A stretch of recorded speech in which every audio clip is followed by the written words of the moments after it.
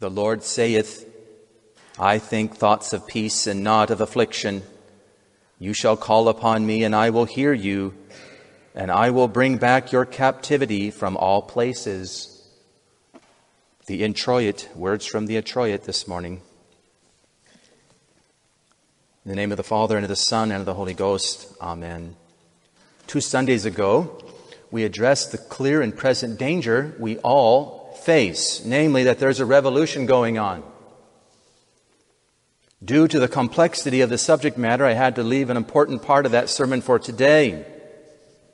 So let us begin by reviewing a few things about revolution. Revolutions are revolting things. They're disgusting. They're revolting things. They disgust God. They are rebellions against the established or legitimate order. This established order is either directly willed by God, such as we find in His Holy Roman Catholic Church, which is hierarchically arranged. And oftentimes it's even found in various kingdoms like that of France during the time of St. Joan of Arc. Or this order has been permitted by God. So it's either directly willed or permitted. And it's permitted in many, if not all, of today's revolutionary republics that we currently live under. St. Paul says, let every soul be subject to higher powers, for there is no power but from God, and those that are ordained by God. Once again, as hard as it is for some to hear, our own republic, the United States of America, is a revolutionary republic. Although the USA claims to be one nation under God, it has nevertheless, from the very beginning, not recognized God's rights. What rights are these? Well, to mention a few, to be a Christian nation, we must recognize God became man in the incarnation of our Lord Jesus Christ, who is Lord of lords and King of kings. None of our founding fathers, nor the government they formed, has ever done this in any official or direct way that I'm aware of. What does St. Paul say? If any man love not our Lord Jesus Christ, let him be anathema. St. Paul. What does St. John say? Whosoever denieth the Son, the same hath not the Father. If we deny the Son, can we say that we're one nation under the Father, who is God? Neither has our country recognized the continuation of His incarnation in the Holy Roman Catholic Church. What does St. Cyprian say? No one can have God as Father who does not have the Church as Mother. Our country has not recognized the holiness, the sacredness of His holy name, and does not make any mention of it in the Constitution. Thus, we can safely say from these things alone that this republic is a revolutionary republic from its very foundation. Historically, this is accurate since the United States is really a constitution or a continuation of the English Revolution under King Henry VIII.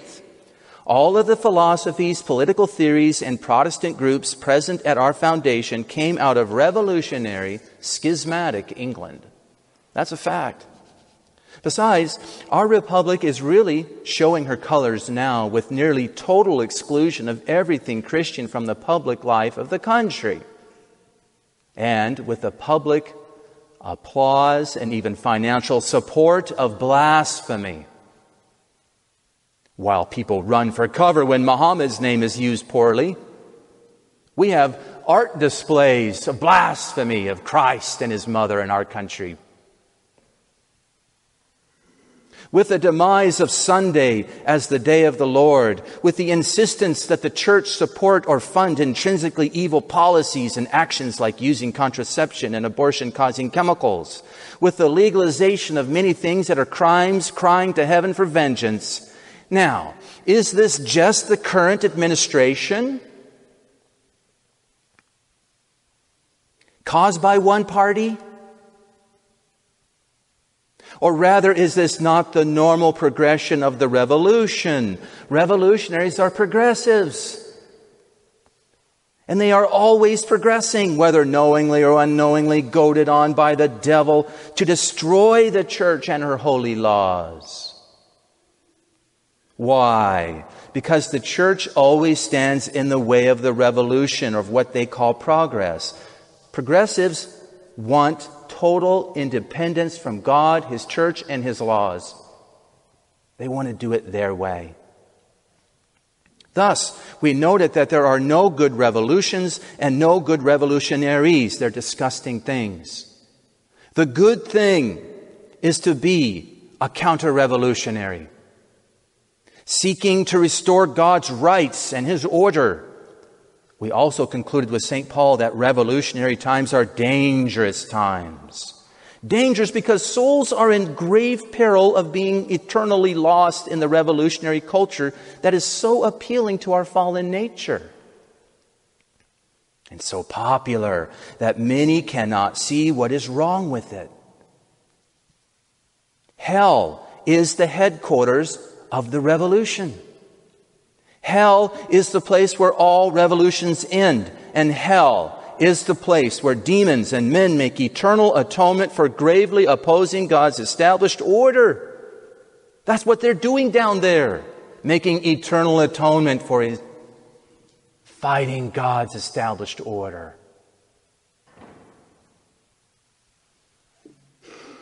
The more grave the resistance and the rebellion, the more grave the atonement, the deeper they are in hell. Now, some have rightly wondered when we can fight back. What about the Cristeros, Father? What about the Vendéans? Were they not good revolutionaries? No. They were good counter-revolutionaries. They were not revolutionaries. They were not revolting, but seeking to preserve or re-establish the Christian order that God has willed. Let us spend the rest of our time seeing how this works. Now, we could easily find much to consider in the Scriptures, especially in the books of the Maccabees. But I would like to start with St. Joan of Arc. And there's a reason for this. I hope you will see by the time we're finished. King Henry V of England resumed the 100 Years' War in 1415, thinking he and his successors had the legitimate claim to the throne of France. Ours is the God-given right, is what they were saying. He then waged war against the French and committed many brutalities and atrocities in the process of taking over nearly all of France's major cities and capital. It was not God's will, however, that France should be lost to the English, who themselves were soon to revolt from God and break completely from His holy church under King Henry VIII. Thus, to reestablish the proper order in France, God raised up the little French virgin, St. Joan of Arc. And this was not done heretofore, and it has not been done since. There's something special going on here. Something very special. She was born in Domremy, a town named after the great bishop and saint Dom Remigius. It was he who baptized Clovis, the first Catholic king of France, making France the eldest daughter of the church. Of interest here is how St. Joan of Arc and the French proceeded with God's plan to reestablish the proper and legitimate order of the French kings. First, St. Joan, after being called by God, worked many signs. Among them, she helped the crown prince, the Dauphin Charles, resolve some deep doubts about his legitimate claim to the throne, all by God's special revelation. Second, the Holy Roman Catholic Church examined and verified her calling through an assembly of authorized bishops and theologians. Third, the proper civil authorities made St. Joan the general of the French army when she quickly put in order. How did she do this? She had them adhere to God's established order. She's a counter-revolutionary, a model counter-revolutionary. What did they do? They went to confession, all of them. They all went to daily mass. They dismissed the women camp followers who were up to no good, and blasphemy was ended. So, we see that St. Joan was approved by the properly established authorities of both church and state. She then led the French to incredible military victories over the English. Remember, she's 17 years old, 18. There's never been a general like her. Something special going on here. So she led the French to incredible military victories over the English, such that the Dauphin could be crowned in the traditional French way at the cathedral in Reims, and the very place where St. Remigius had baptized and anointed Clovis, the first king of France. The result, even though St. Joan was put to a terrible death by the English in 1431, it was very unjust. It was revolutionary. The 100 Years' War ended in 1453, the very year that Constantinople fell to the Muslims and the Russians split definitively from Rome, calling themselves the Third Rome. Keep this in mind. There seems to be a mystery here that I hope to shine some light upon in a moment. Soon the error of Russia, schism, was taken up by King Henry VIII. He too split away and made his own national church, the Anglicans. Historically, this split has enabled the Protestant Revolution to keep going and to spread and maintain itself throughout the world. That's how serious it is. During the time of the split, many revolting things happened in England, including the looting and suppression of the monasteries and convents, the suppression of the clergy, and all things Catholic. Shortly after this time, some good men of Lincolnshire and York rose up to preserve God's established order in their beloved homeland. Now, this rising is called the Pilgrimage of Grace. You can look it up. The Pilgrimage of Grace, and is typical of what would later follow in the Vendée under the French Revolution and the Cristeros under the Mexican Communist Freemasonic Revolution. Each of these counter-revolutionary movements were authentically Roman Catholic. They each displayed Catholic banners. The standard of St. Joan had the names of Jesus and Mary on it, with a picture of Christ the King with two angels. The Pilgrimage of Grace had a banner with the 5 holy wounds and the Sacred Heart with chalice. The Vendée wore Sacred Heart badges on their clothes. The Cristeros had a banner of Our Lady of Guadalupe with the saying, Viva Cristo Rey. All of these counter-revolutionaries sought complete adherence to God's established order found in His Holy Roman Catholic Church. So how did they know when it was right to rise up and fight back? The Church herself answers this question. She teaches, armed resistance to oppression by political authority is not legitimate unless all the following conditions are met. Number 1, there is a certain grave and prolonged violation of fundamental rights.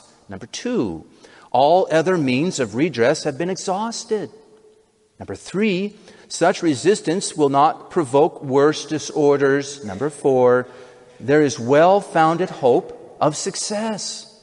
And number 5, it is impossible reasonably to foresee any better solution. Okay, let's look at each of these with a little help from Pope Pius XI. Why do I turn to him? Because he wrote of this very problem in 3 encyclical letters about the Cristero War and the persecutions in Mexico. What he taught there basically applies to what happened in all the situations we have mentioned, the Pilgrimage of Grace and the Vendée. The first danger to avoid here, remember this is very important, the first danger to avoid is not becoming a revolutionary ourselves in fighting revolution. Listen to Pope Pius XI. The Church protects peace and order even at the cost of grave sacrifices, and it condemns every unjust insurrection or violence against the constituted powers. We're not allowed to unjustly rise up. Pope Gregory XVI, back during one of the French revolutions, wrote, "We have learned that certain teachings are being spread among the common people in writings which attack the trust and submission due to princes. The torches of treason are being lit everywhere. Care must be taken lest the people, being deceived, are led away from the straight path.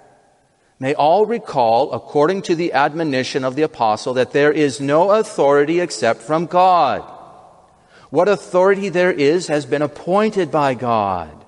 Therefore, he who resists authority resists the ordinances of God, and those who resist bring on themselves condemnation. Those are words from St. Paul. Pope Gregory goes on, therefore, both divine and human laws cry out against those who strive by treason and sedition to drive the people from confidence in their princes and force them from their government. What is he saying? We're not allowed to become revolutionaries ourselves. What's he saying? All revolutions end in hell. Now, on the other hand, Pope Pius XI teaches, whenever these powers arise against justice and truth, even to destroying the very foundations of authority, those citizens are not to be condemned who unite to defend themselves and the nation by licit and appropriate means against those who make use of public power to bring it to ruin. What's he saying? We can fight back. When it becomes certain conditions are met, we can fight back. We can be counter-revolutionaries, but only when these conditions are met.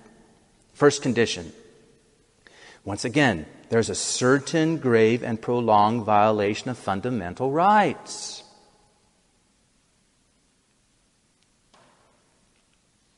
In each of the cases mentioned, the violations against the church and her faithful priests and layfolk went on for some months and years before the counter-revolutionary movement formed to confront them. The Pilgrimage of Grace, the Vendée, the Cristeros, it went on. They finally rose up and fought back. Pope Pius XI himself listed some of the grave evils in Mexico. Among other things, the suppression of the clergy, grave sacrileges, destruction of churches and convents, violating and killing of their occupants. But he also noted it wasn't just against the church. Here are his words. He says, realize that the persecution of Mexico, besides being an outrage against God, against his church, and against the conscience of a Catholic people, is also an incentive to the subversion of the social order. They were destroying the social fabric of Mexico. So the first condition was easily met. Second condition, all other means of redress have been exhausted.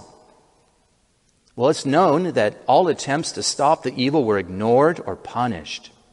Pope Pius in 1926 wrote, there existed no hope or possibility or relief from the sad and unjust conditions under which the Catholic religion exists today in Mexico, except it be by special act of divine mercy.